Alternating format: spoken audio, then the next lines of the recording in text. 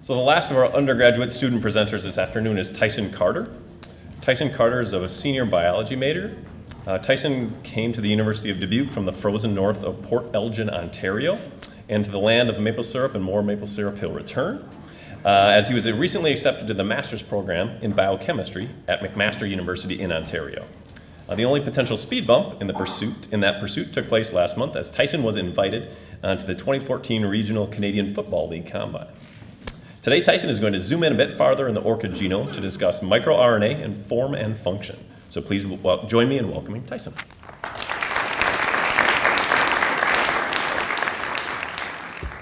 Thanks for being here today, and thanks for the introduction, Professor Hoffman. So my research was to find the orchid floral microRNA profile and their role in floral development.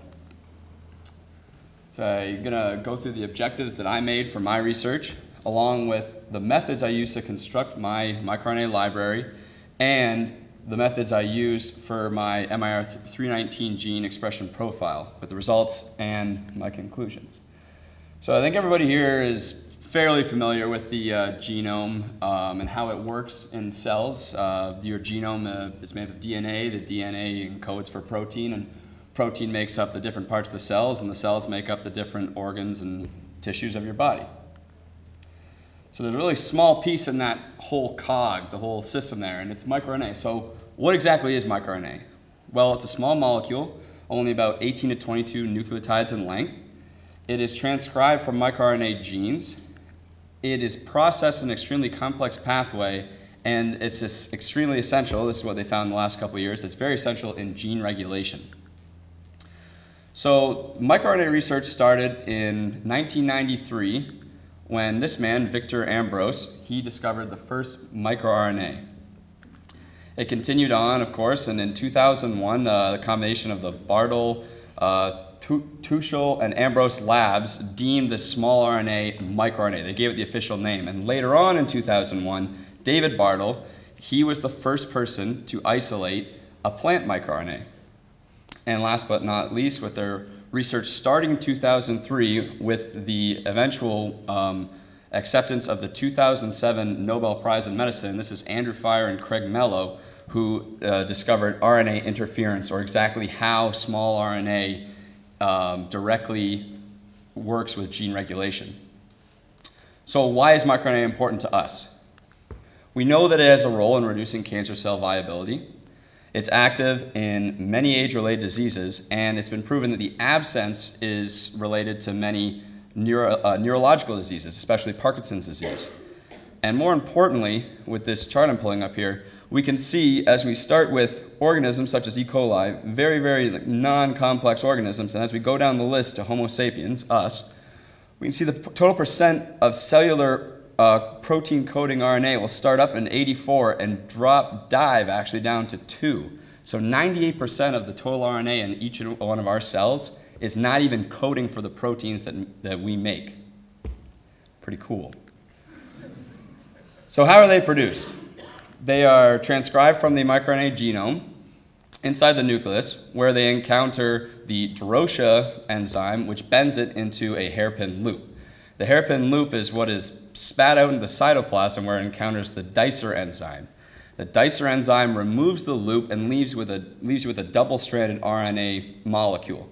The more mature strand of the double strand will go and encounter the RISC protein complex, and it's that a partnership between the RISC protein complex and the microRNA that actually influence gene regulation.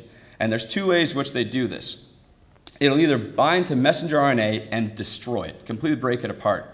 Or as shown on this diagram, it'll instead bind to the molecules being translated by your ribosome here and act as a roadblock. And it'll halt translation, and it will stop proteins from being expressed in cells. So why are we in our lab interested in orchid floral microRNA?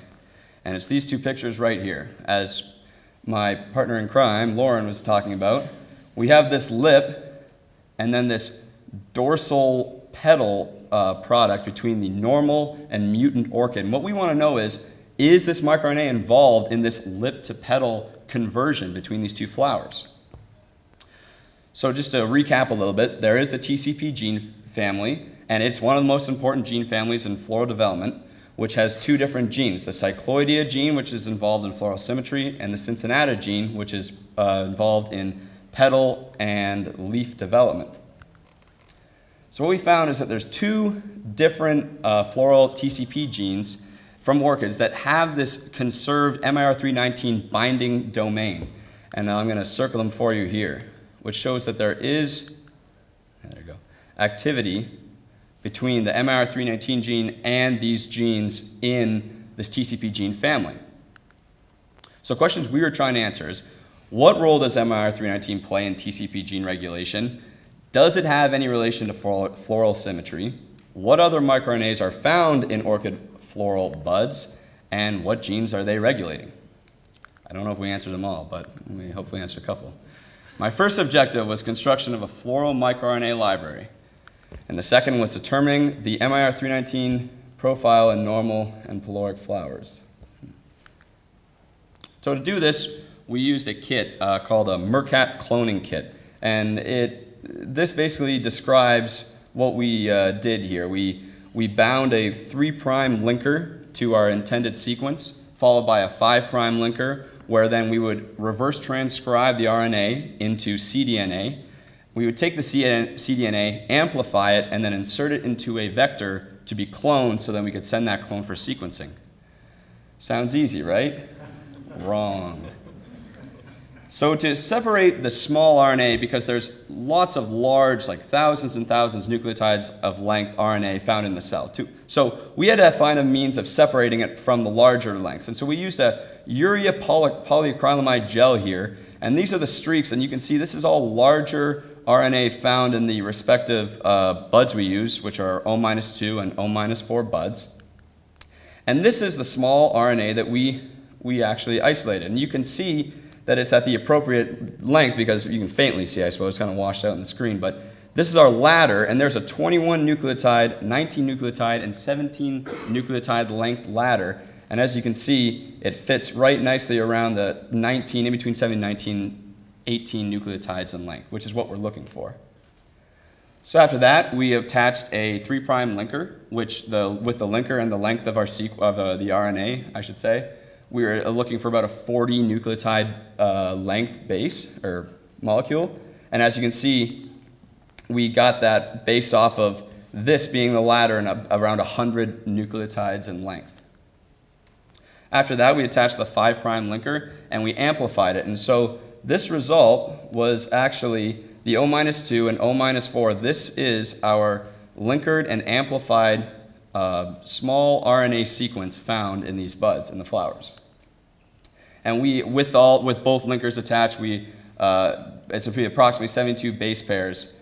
And this is our 100 base pair ladder, so we're right in that neck of the woods. Followed by that, we were going to digest this sequence.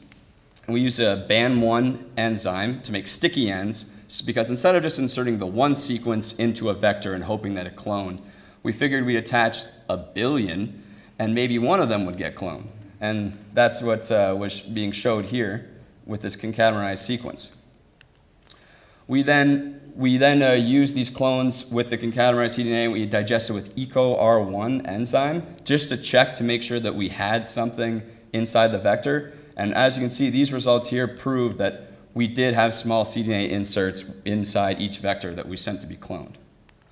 So after that, we sent out to be cloned at a sequenced at a sequencing facility, and I got this back. I had to deal with that. So what that is that's the sequence with the vector and the connectors, and then our coveted microRNA sequences. And so what I went in and I had to find all these microRNA sequences. And so just from one example from one of the buds we used, this is how many microRNA sequences that came out, from that one large sequence once I removed the connectors and the vectors.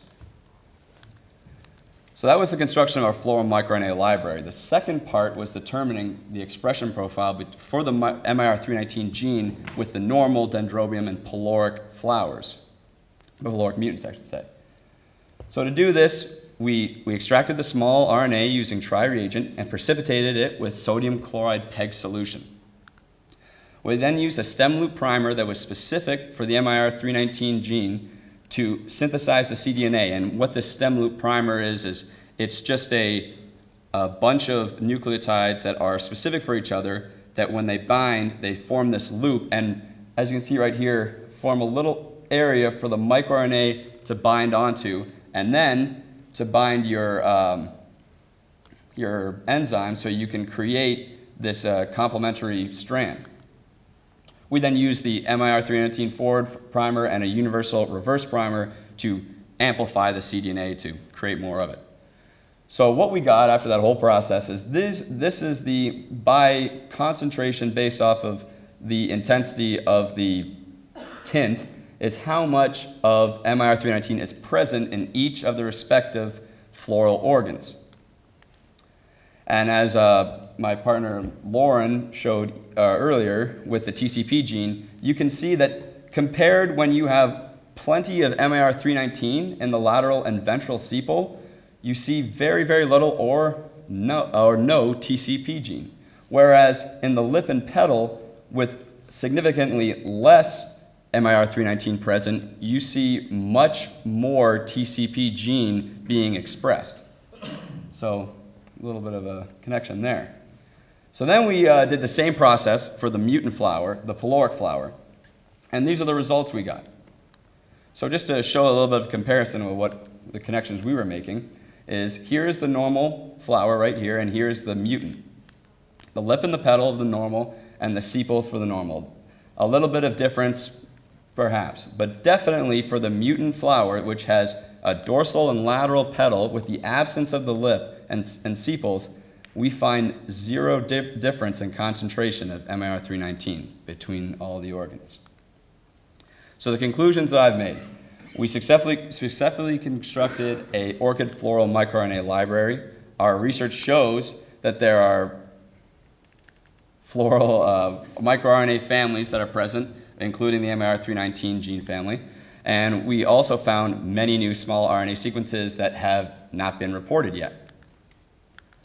Even more importantly, in my opinion, is this MIR319 expression between the normal orchid and the mutant, that we can see that difference between the organs. And how this high MIR319 expression is correlating with the low TCP miRNA levels. I'd like to sincerely thank the Calapides for providing me this awesome opportunity, and the Iowa Academy of Science. And I would also really like to thank Dr. M. The time and passion that she puts into this work, it makes it pretty easy to be passionate yourself. And then also Lauren Smith and the rest of the Dubuque science faculty for teaching me all you know. Thanks a lot.